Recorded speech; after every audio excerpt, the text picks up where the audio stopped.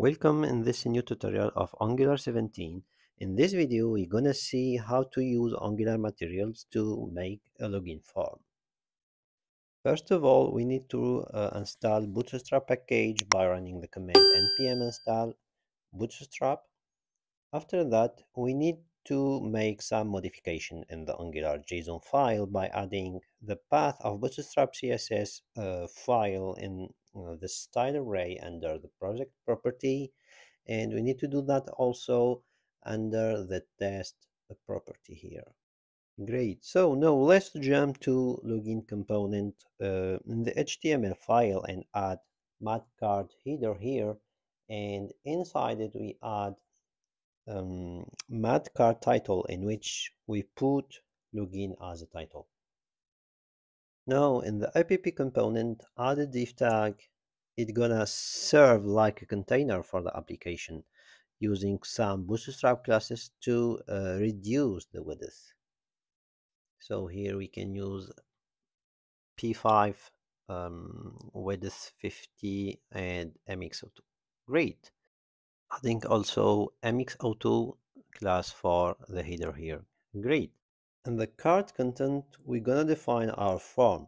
So use the mat form field to define this field, for example, for email field, and we're gonna use the mat label for the label, input for defining the field value, and don't forget to add mat input for this input tag. And finally, add the mat error tag to show the error message, for example, if the field is required or the email address it's not correct, for example.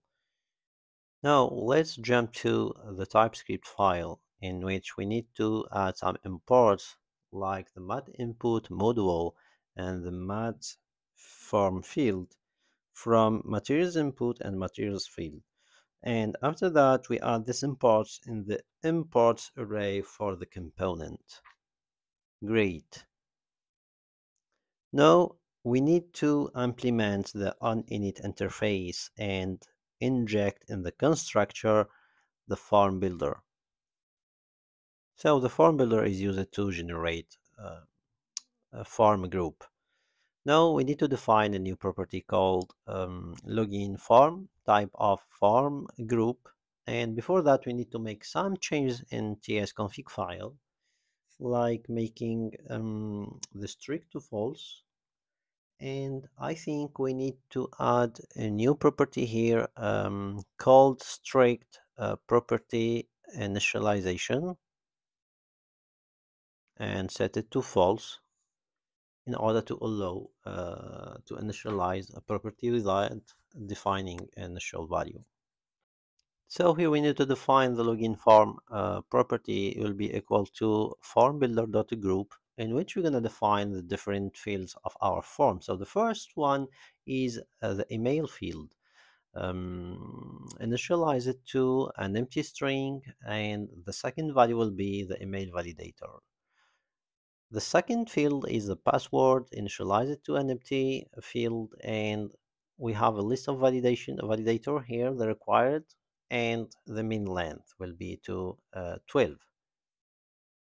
Great. Now let's move to the HTML file, and here we're gonna duplicate this div, and we're gonna adapt the code for password. So we're gonna change the type of input to password, and here to make the binding with the TypeScript, we need to define the form controller name. So the first one is email, and the second field will be for password, like defined in the TypeScript. Great. Now we need to define a getter for login form data, and we're gonna return this dot login form dot controls. And we need to make some check here. We're gonna use the ng if equal to login form data of email is invalid, and if it's touched or it's a dirty input, we're gonna raise this field, this error field. Great. Before that, we need to add the ng directive here, import. Cool. And put it in the imports of our component. Now, we need to define the form tag. So it will be encapsulating the math card content. And we need to bind this form to the form group defined in the TypeScript.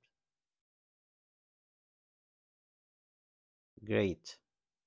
Now we need to add some imports here also for form module and reactive form module. Put it eventually in the imports for the component. So here we need to make some change the label here, and we don't have a placeholder. Copying this condition of error, and it will be the same thing for the password. So let's check. Yeah, it's working correctly. So here in the case of email, we have two kind of errors, the required field and if the email is in incorrect format. So we need to show also another message. So let's duplicate this error message and put the required here. And before that, we need to change the property here, no property access from index signature to simplify the access of properties here and deleting the braces here. Great.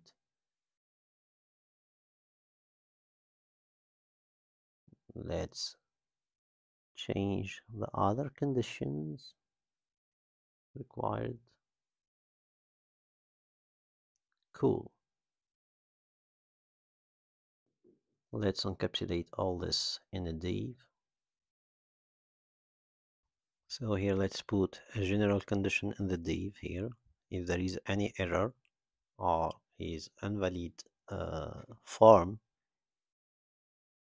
touched or dirty, so we're gonna show the required and the email error message. Great.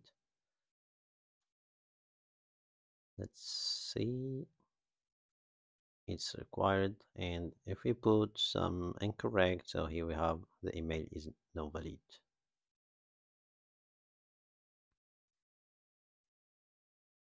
Nice. For the password here we have the same thing, just we have the required message and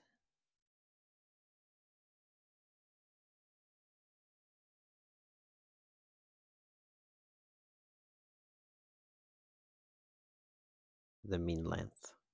So actually the mean length it's used for the sign up form, just to show the capability of handling validators here, message error in the forms, but you can do it in um, sign up forms. So here let's change the style of the field, appearance equal to outline, and it's much prettier than the other style. And here maybe we need to extract this div of errors and put it outside the MATLAB. Yeah. After that, you can handle your CSS style as you wish. So you can make the same thing for the password. Now, for our login form, we need to add a new button to make the login action. So let's use a button here called login, and we have also the directive mat button.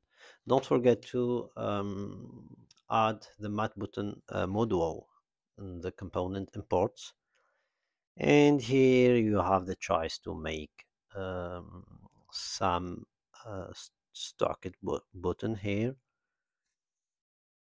and if you want to center the button in the middle, so you can use the flex and some other justify um, bootstrap